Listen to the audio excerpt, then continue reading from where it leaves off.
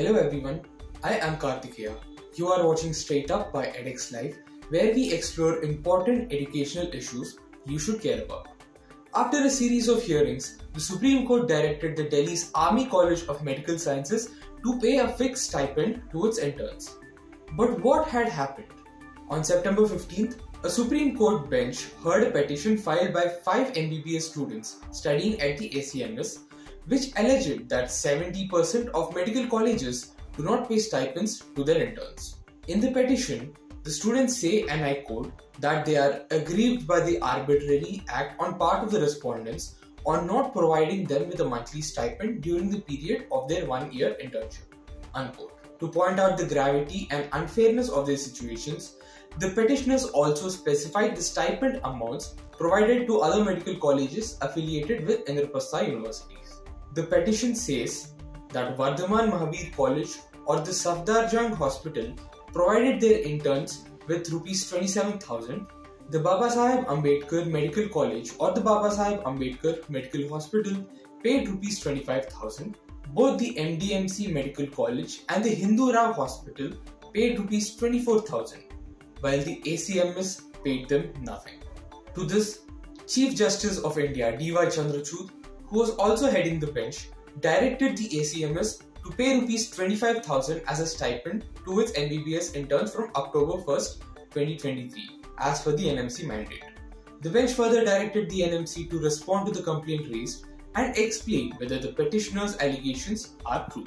The NMC mandate of 2021 says, and I quote, all interns shall be paid a stipend as fixed by the appropriate authority applicable to the institution/university or state, unquote.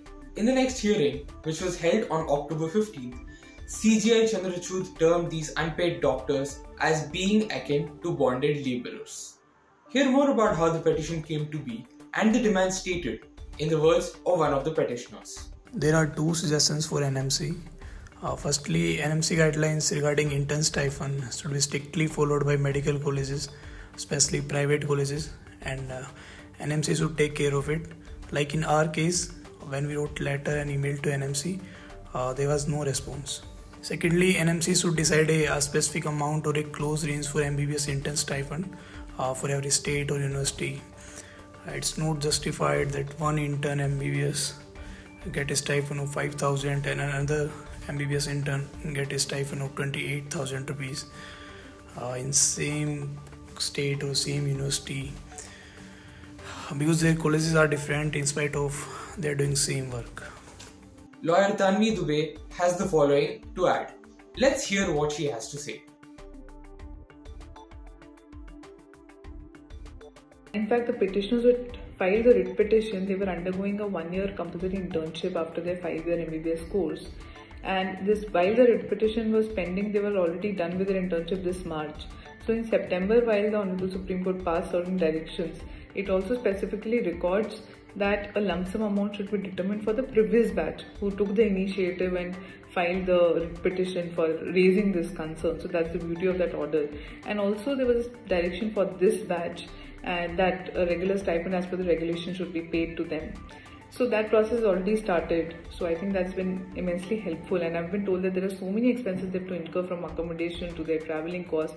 Everyone is not from Delhi, so they have to undergo day-to-day expenses. Moreover, they're also been sent for rural postings, so they have to also incur those expenses separately. So and that's what the regulation provides, and they should have been provided that 1-year stipend. Also, when the matter was going on, there was a concern brought that many other colleges are not paying the stipend. So that has been taken note of, and NMC was directed to submit a report in that regard.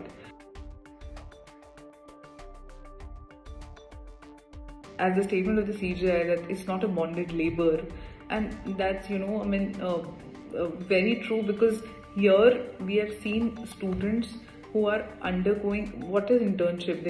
They are doing the hospital duties. So, and that those are rigorous duties lasting for multiple hours. So they should, as per the stipulation, they should be provided with the guaranteed stipend. That's what the order also records, the directives also records. That's all we have for you today. We will be back with more stories from the world of education tomorrow. Like this video, share it with your friends, and subscribe to our YouTube channel. Don't forget to follow us on social media. Mask up and stay safe.